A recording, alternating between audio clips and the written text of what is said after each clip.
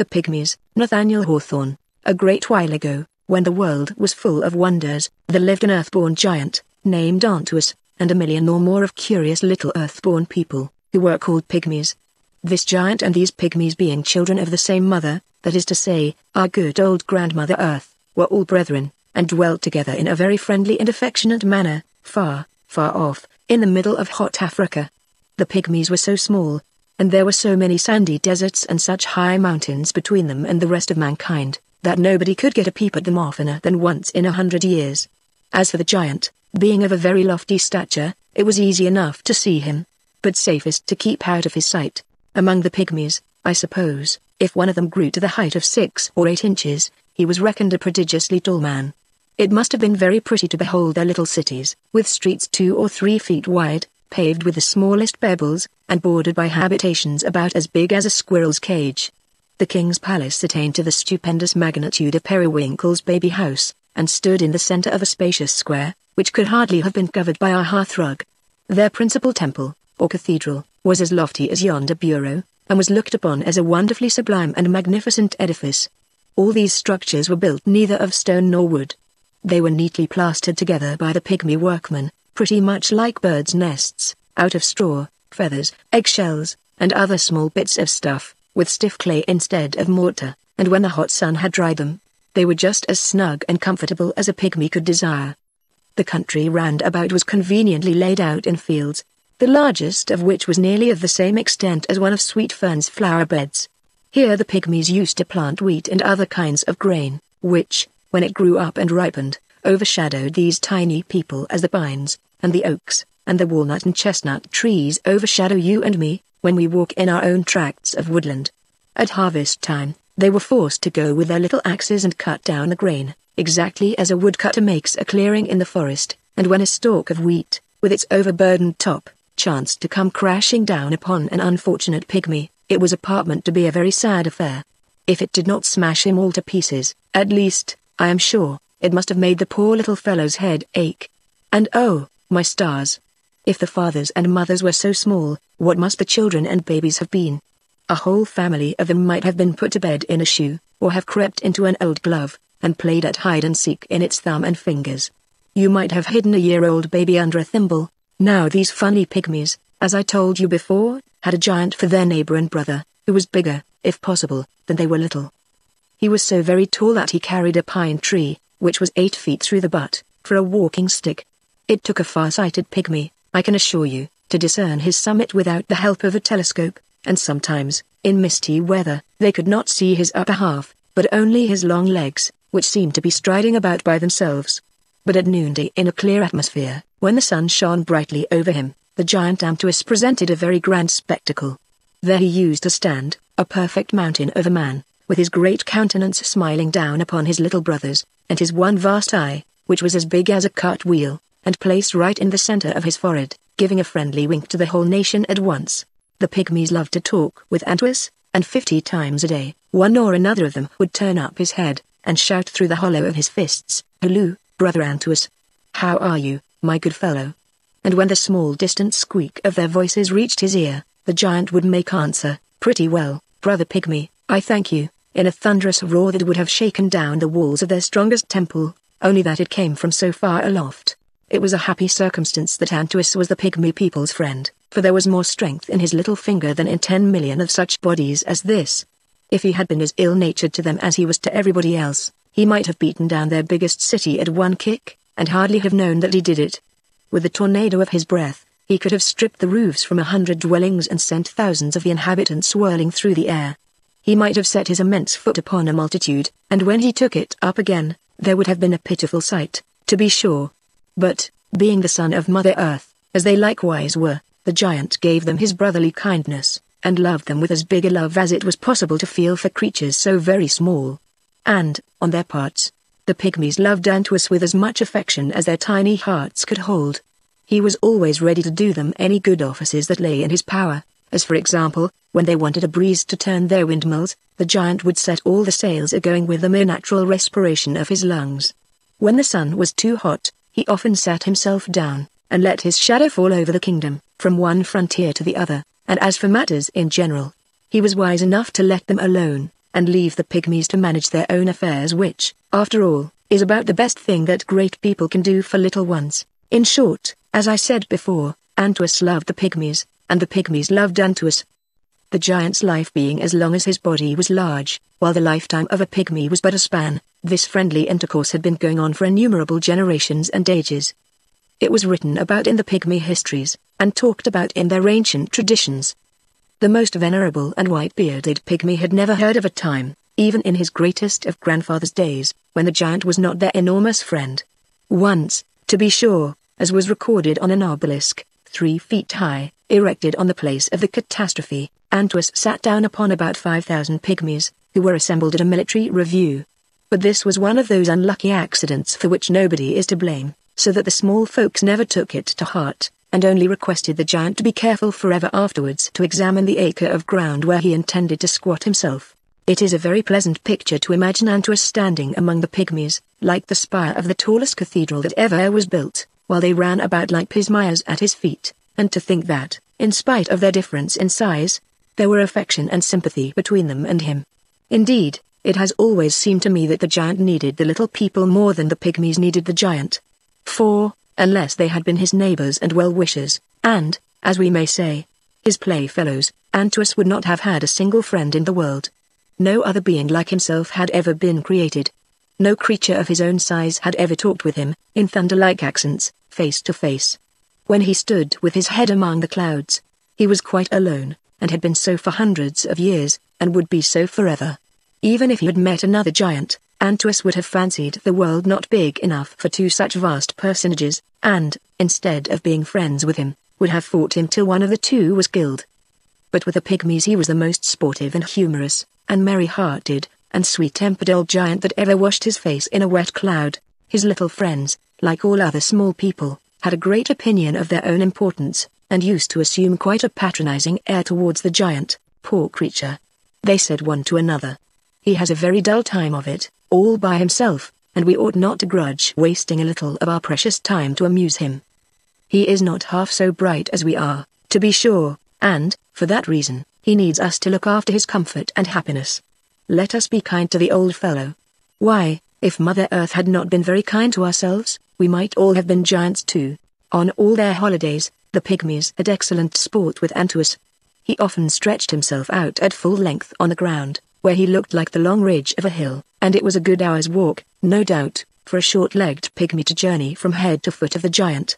He would lay down his great hand flat on the grass, and challenge the tallest of them to clamber upon it, and straddle from finger to finger.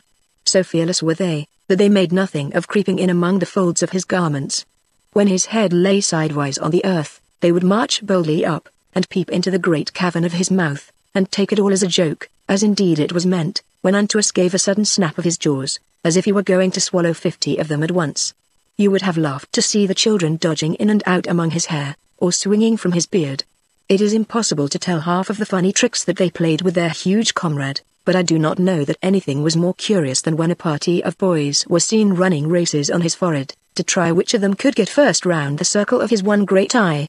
It was another favorite feat with them to march along the bridge of his nose, and jump down upon his upper lip. If the truth must be told, they were sometimes as troublesome to the giant as a swarm of ants or mosquitoes, especially as they had a fondness for mischief, and liked to prick his skin with their little swords and lances, to see how thick and tough it was. But Antuas took it all kindly enough, although, once in a while, when he happened to be sleepy, he would grumble out a peevish word or two, like the muttering of a tempest, and ask them to have done with their nonsense. A great deal oftener, however, he watched their merriment and gambols until his huge, heavy, clumsy wits were completely stirred up by them, and then would he roar out such a tremendous volume of immeasurable laughter, that the whole nation of pygmies had to put their hands to their ears, else it would certainly have deafened them. "Ho! Ho! Ho!" quoth the giant, shaking his mountainous sides. "What a funny thing it is to be little. If I were not Antuas, I should like to be a pygmy, just for the joke's sake." The pygmies had but one thing to trouble them in the world. They were constantly at war with the cranes, and had always been so, ever since the long-lived giant could remember. From time to time, very terrible battles had been fought in which sometimes the little men won the victory, and sometimes the cranes. According to some historians, the pygmies used to go to the battle, mounted on the backs of goats and rams, but such animals as these must have been far too big for pygmies to ride upon, so that, I rather suppose, they rode on squirrel back, or rabbit back, or rat back, or perhaps got upon hedgehogs, whose prickly quills would be very terrible to the enemy. However this might be, and whatever creatures the pygmies rode upon, I do not doubt that they made a formidable appearance, armed with sword and spear, and bow and arrow, blowing their tiny trumpet, and shouting their little war cry. They never failed to exhort one another to fight bravely, and recollect that the world had its eyes upon them, although, in simple truth, the only spectator was the giant Antuus, with his one, great, stupid eye in the middle of his forehead. When the two armies joined battle, the cranes would rush forward, flapping their wings and stretching out their necks, and would perhaps snatch up some of the pygmies crosswise in their beaks. Whenever this happened, it was truly an awful spectacle to see those little men of might kicking and sprawling in the air, and at last disappearing down the crane's long, crooked throat, swallowed up alive. A hero, you know, must hold himself in readiness for any kind of fate, and doubtless the glory of the thing was a consolation to him, even in the crane's gizzard. If Antuus observed that the battle was going hard against his little allies, he generally stopped laughing, and ran with mile-long strides to their assistance, flourishing his club aloft and shouting at the cranes, who quacked and croaked, and retreated as fast as they could.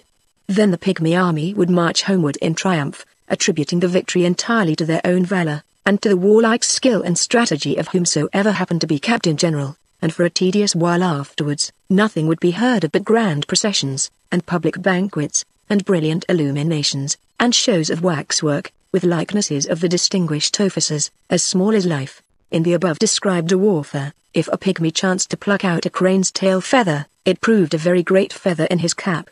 Once or twice, if you will believe me, a little man was made chief ruler of the nation for no other merit in the world than bringing home such a feather. But I have now said enough to let you see what a gallant little people these were, and how happily they and their forefathers, for nobody knows how many generations, had lived with the immeasurable giant Antuus. In the remaining part of the story, I shall tell you of a far more astonishing battle than any that was fought between the pygmies and the cranes. One day the mighty Antuus was lolling at full length among his little friends. His pine-tree walking stick lay on the ground, close by his side. His head was in one part of the kingdom, and his feet extended across the boundaries of another part, and he was taking whatever comfort he could get, while the pygmies scrambled over him, and peeped into his cavernous mouth, and played among his hair. Sometimes, for a minute or two, the giant dropped asleep, and snored like the rush of a whirlwind. During one of these little bits of slumber, a pygmy chanced to climb upon his shoulder, and took a view around the horizon, as from the summit of a hill, and he beheld something, a long way off, which made him rub the bright specks of his eyes, and look sharper than before. At first he mistook it for a mountain, and wondered how it had grown up so suddenly out of the earth. But soon he saw the mountain move.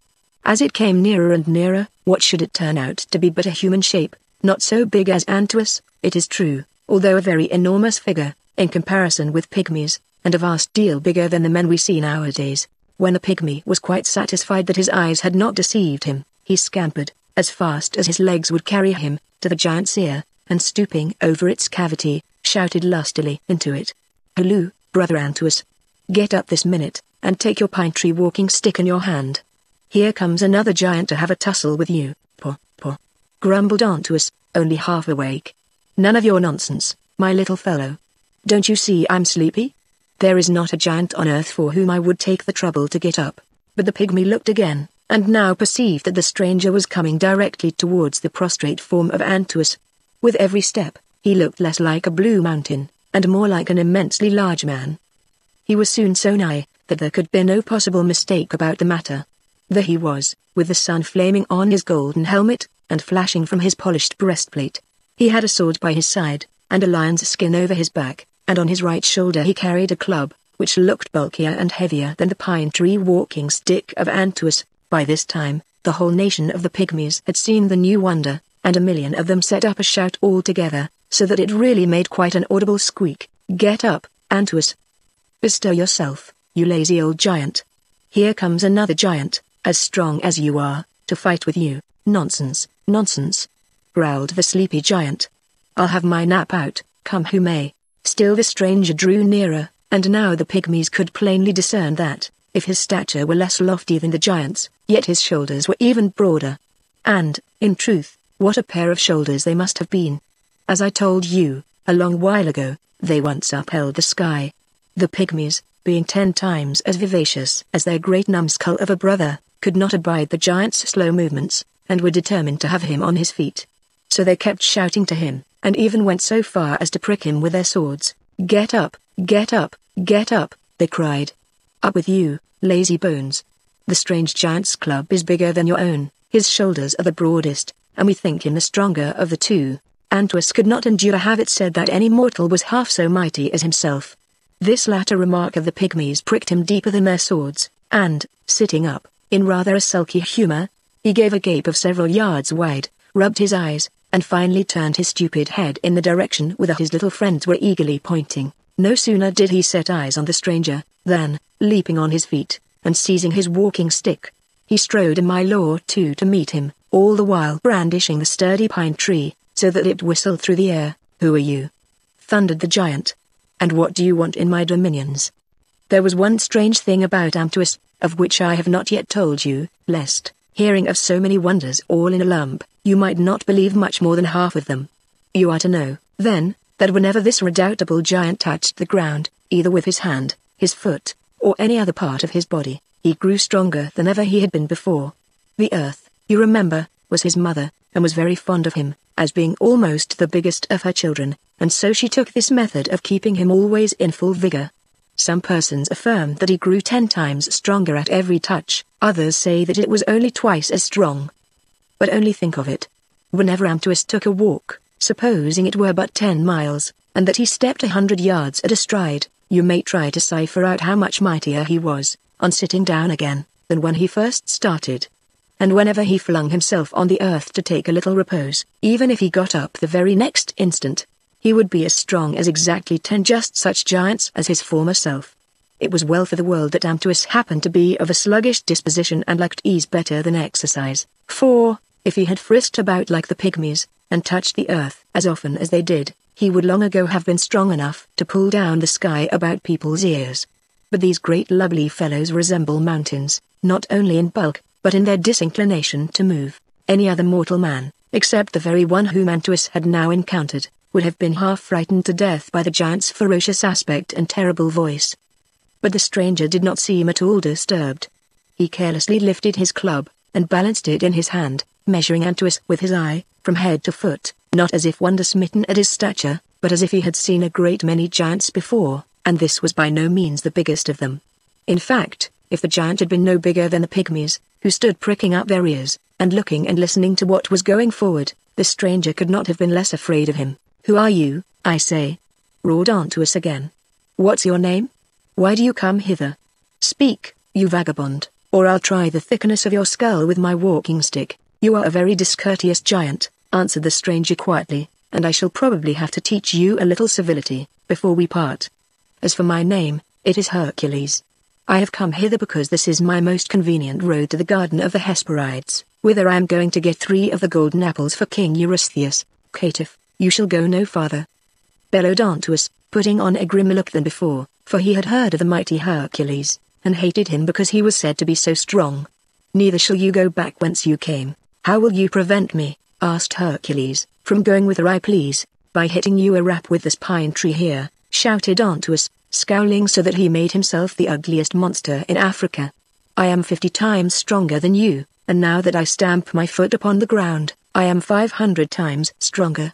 I am ashamed to kill such a puny little dwarf as you seem to be. I will make a slave of you, and you shall likewise be the slave of my brethren here, the Pygmies. So throw down your club and your other weapons, and as for that lion's skin, I intend to have a pair of gloves made of it. Come and take it off my shoulders." "Then," answered Hercules, lifting his club. Then the giant, grinning with rage, strode tower-like towards the stranger, 10 times strengthened at every step, and fetched a monstrous blow at him with his pine tree, which Hercules caught upon his club, and being more skillful than Antuus, he paid him back such a rap upon the sconce, that down tumbled the great lumbering man-mountain, flat upon the ground. The poor little Pygmies, who really never dreamed that anybody in the world was half so strong as their brother Antuus, were a good deal dismayed at this. But no sooner was the giant down, than up he bounced again, with tenfold might, and such a furious visage as was horrible to behold. He aimed another blow at Hercules, but struck awry, being blinded with wrath, and only hit his poor innocent Mother Earth, who groaned and trembled at the stroke. His pine tree went so deep into the ground, and stuck there so fast, that, before Antaeus could get it out, Hercules brought down his club across his shoulders with a mighty thwack, which made the giant roar as if all sorts of intolerable noises had come screeching and rumbling out of his immeasurable lungs in that one cry. Away it went, over mountains and valleys, and, for aught I know, was heard on the other side of the African deserts. As for the Pygmies, their capital city was laid in ruins by the concussion and vibration of the air, and, though there was uproar enough without their help, they all set up a shriek out of 3 millions of little throats, fancying, no doubt, that they swelled the giant's bellow by at least 10 times as much. Meanwhile, Antaeus had scrambled upon his feet again, and pulled his pine tree out of the earth, and, all aflame with fury, and more outrageously strong than ever, he ran at Hercules, and brought down another blow. This time, rascal, shouted he, you shall not escape me. But once more Hercules warded off the stroke with his club, and the giant's pine tree was shattered into 1,000 splinters, most of which flew among the Pygmies, and did them more mischief than I like to think about. Before Antaeus could get out of the way, Hercules let drive again, and gave him another knockdown blow, which sent him heels over head, but served only to increase his already enormous and insufferable strength. As for his rage, there is no telling what a fiery furnace it had now got to be. His one eye was nothing but a circle of red flame. Having now no weapons but his fists, he doubled them up, each bigger than a hogshead, smote one against the other, and danced up and down with absolute frenzy, flourishing his immense arms about, as if he meant not merely to kill Hercules, but to smash the whole world to pieces. Come on, roared this thundering giant. Let me hit you but one box on the ear, and you'll never have the headache again. Now Hercules, though strong enough, as you already know, to hold the sky up, began to be sensible that he should never win the victory, if he kept on knocking Antaeus down, for, by and by, if he hit him such hard blows, the giant would inevitably, by the help of his Mother Earth, become stronger than the mighty Hercules himself. So, throwing down his club, with which he had fought so many dreadful battles, the hero stood ready to receive his antagonist with naked arms. Step forward, cried he. Since I've broken your pine tree, we'll try which is the better man at a wrestling match. Aha! Then I'll soon satisfy you, shouted the giant, for, if there was one thing on which he prided himself more than another, it was his skill in wrestling. Villain, I'll fling you where you can never pick yourself up again. On came Antaeus, hopping and capering with the scorching heat of his rage, and getting new vigor wherewith to wreak his passion, every time he hopped. But Hercules, you must understand, was wiser than this numbskull of a giant, and had thought of a way to fight him, huge, earthborn monster that he was, and to conquer him too, in spite of all that his Mother Earth could do for him. Watching his opportunity, as the mad giant made a rush at him, Hercules caught him round the middle with both hands, lifted him high into the air, and held him aloft overhead. Just imagine it, my dear little friends. What a spectacle it must have been, to see this monstrous fellow sprawling in the air, face downwards, kicking out his long legs and wriggling his whole vast body, like a baby when its father holds it at arm's length towards the ceiling. But the most wonderful thing was, that, as soon as Antaeus was fairly off the earth, he began to lose the vigor which he had gained by touching it. Hercules very soon perceived that his troublesome enemy was growing weaker, both because he struggled and kicked with less violence, and because the thunder of his big voice subsided into a grumble. The truth was that unless the giant touched Mother Earth as often as once in 5 minutes, not only his overgrown strength, but the very breath of his life, would depart from him. Hercules had guessed this secret, and it may be well for us all to remember it, in case we should ever have to fight a battle with a fellow like Antaeus. For these earthborn creatures are only difficult to conquer on their own ground, but may easily be managed if we can contrive to lift them into a loftier and purer region. So it proved with the poor giant, whom I am really a little sorry for, notwithstanding his uncivil way of treating strangers who came to visit him. When his strength and breath were quite gone, Hercules gave his huge body a toss, and flung it about a mile off, where it fell heavily, and lay with no more motion than a sandhill. It was too late for the giant's Mother Earth to help him now, and I should not wonder if his ponderous bones were lying on the same spot to this very day, and were mistaken for those of an uncommonly large elephant. But, alas me! What a wailing did the poor little pygmies set up when they saw their enormous brother treated in this terrible manner. If Hercules heard their shrieks, however, he took no notice, and perhaps fancied them only the shrill, plaintive twittering of small birds that had been frightened from their nests by the uproar of the battle between himself and Antuas. Indeed, his thoughts had been so much taken up with the giant, that he had never once looked at the Pygmies, nor even knew that there was such a funny little nation in the world. And now, as he had travelled a good way, and was also rather weary with his exertions in the fight, he spread out his lion's skin on the ground, and, reclining himself upon it, fell fast asleep. As soon as the Pygmies saw Hercules preparing for a nap, they nodded their little heads at one another, and winked with their little eyes. And when his deep, regular breathing gave them notice that he was asleep, they assembled together in an immense crowd, spreading over a space of about 27 feet square. One of their most eloquent orators, and a valiant warrior enough, besides, though hardly so good at any other weapon as he was with his tongue, climbed upon a toadstool, and, from that elevated position, addressed the multitude. His sentiments were pretty much as follows, or, at all events, something like this was probably the upshot of his speech. Tall Pygmies and mighty little men, you and all of us have seen what a public calamity has been brought to pass, and what an insult has here been offered to the majesty of our nation. Yonder lies Antuas, our great friend and brother, slain, within our territory, by a miscreant who took him at disadvantage, and fought him, if fighting it can be called, in a way that neither man, nor giant, nor Pygmy ever dreamed of fighting, until this hour. And, adding a grievous contumely to the wrong already done us, the miscreant has now fallen asleep as quietly as if nothing were to be dreaded from our wrath.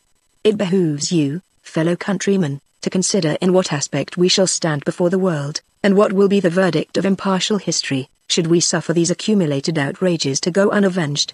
Antuas was our brother, born of that same beloved parent to whom we owe the thews and sinews, as well as the courageous hearts, which made him proud of our relationship. He was our faithful ally, and fell fighting as much for our national rights and immunities as for his own personal ones.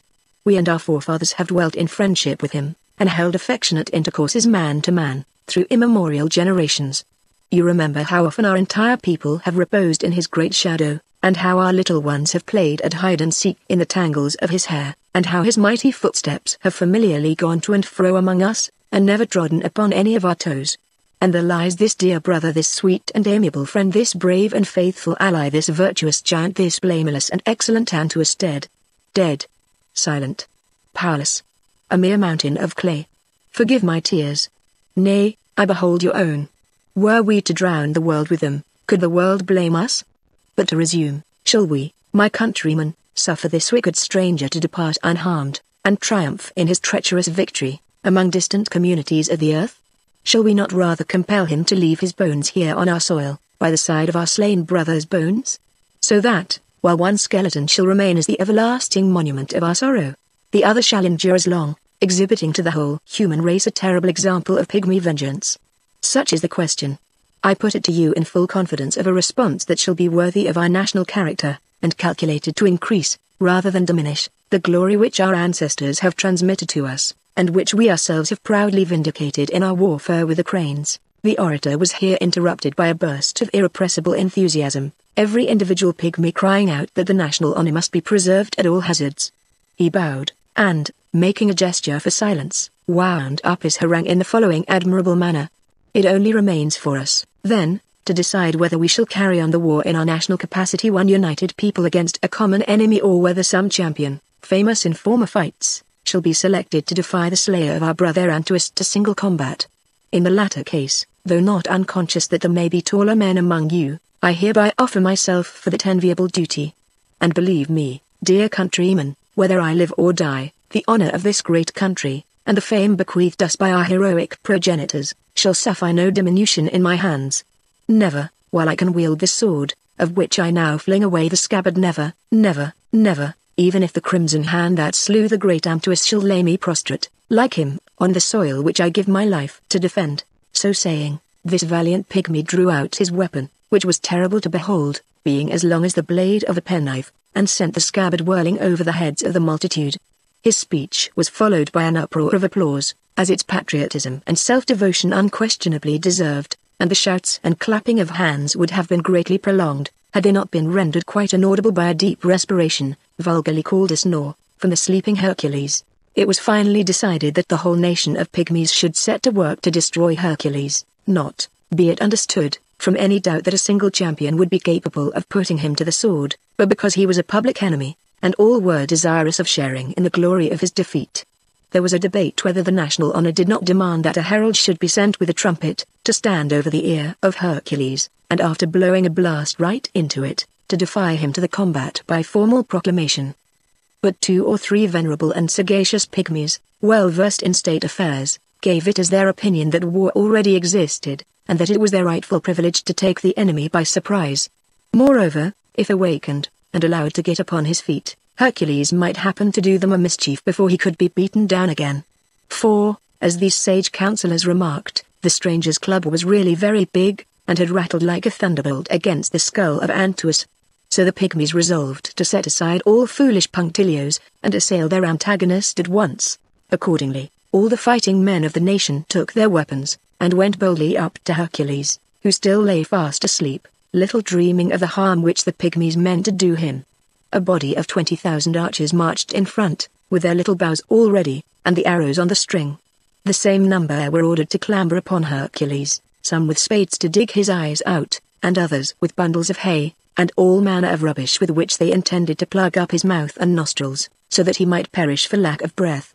These last, however, could by no means perform their appointed duty, inasmuch as the enemy's breath rushed out of his nose in an obstreperous hurricane and whirlwind, which blew the pygmies away as fast as they came nigh. It was found necessary, therefore, to hit upon some other method of carrying on the war. After holding a council, the captains ordered their troops to collect sticks, straws, dry weeds, and whatever combustible stuff they could find, and make a pile of it, heaping it high around the head of Hercules. As a great many thousand pygmies were employed in this task, they soon brought together several bushels of inflammatory matter, and raised so tall a heap, that, mounting on its summit, they were quite upon a level with the sleeper's face. The archers, meanwhile, were stationed within bowshot, with orders to let fly at Hercules the instant that he stirred. Everything being in readiness, a torch was applied to the pile, which immediately burst into flames, and soon waxed hot enough to roast the enemy, had he but chosen to lie still. A pygmy, you know, though so very small, might set the world on fire, just as easily as a giant could, so that this was certainly the very best way of dealing with their foe, provided they could have kept him quiet while the conflagration was going forward. But no sooner did Hercules begin to be scorched, than up he started, with his hair in a red blaze. "What's all this?" he cried, bewildered with sleep, and staring about him as if he expected to see another giant. At that moment the 20,000 archers twanged their bowstrings, and the arrows came whizzing, like so many winged mosquitoes, right into the face of Hercules. But I doubt whether more than half a dozen of them punctured the skin, which was remarkably tough, as you know the skin of a hero has good need to be. "Villain!" shouted all the pygmies at once. "You have killed the giant Antaeus, our great brother, and the ally of our nation. We declare bloody war against you, and will slay you on the spot." Surprised at the shrill piping of so many little voices, Hercules, after putting out the conflagration of his hair, gazed all round about, but could see nothing. At last, however, looking narrowly on the ground, he espied the innumerable assemblage of pygmies at his feet. He stooped down, and taking up the nearest one between his thumb and finger, set him on the palm of his left hand, and held him at a proper distance for examination. It chanced to be the very identical pygmy who had spoken from the top of the toadstool, and had offered himself as a champion to meet Hercules in single combat. "What in the world, my little fellow," ejaculated Hercules, "may you be?" "I am your enemy," answered the valiant pygmy, in his mightiest squeak. "You have slain the enormous Antaeus, our brother by the mother's side, and for ages the faithful ally of our illustrious nation. We are determined to put you to death, and for my own part, I challenge you to instant battle, on equal ground." Hercules was so tickled with the pygmy's big words and warlike gestures, that he burst into a great explosion of laughter, and almost dropped the poor little mite of a creature off the palm of his hand, through the ecstasy and convulsion of his merriment. "Upon my word," cried he, "I thought I had seen wonders before today, hydras with 9 heads, stags with golden horns, 6-legged men, 3-headed dogs, giants with furnaces in their stomachs, and nobody knows what besides. But here, on the palm of my hand, stands a wonder that outdoes them all. Your body, my little friend, is about the size of an ordinary man's finger. Pray, how big may your soul be?" "As big as your own," said the pygmy. Hercules was touched with the little man's dauntless courage, and could not help acknowledging such a brotherhood with him as one hero feels for another. "My good little people," said he, making a low obeisance to the grand nation, Not for all the world would I do an intentional injury to such brave fellows as you. Your hearts seem to me so exceedingly great, that, upon my honor, I marvel how your small bodies can contain them. I sue for peace, and, as a condition of it, will take 5 strides, and be out of your kingdom at the 6th. Goodbye.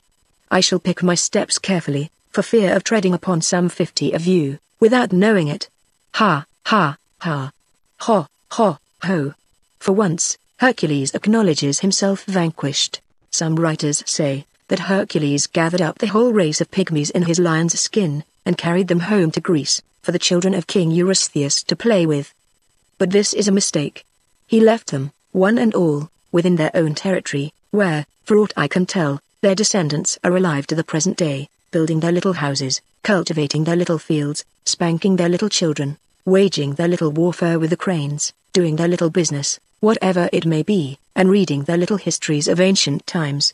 In those histories, perhaps, it stands recorded, that, a great many centuries ago, the valiant Pygmies avenged the death of the giant Antuus by scaring away the mighty Hercules.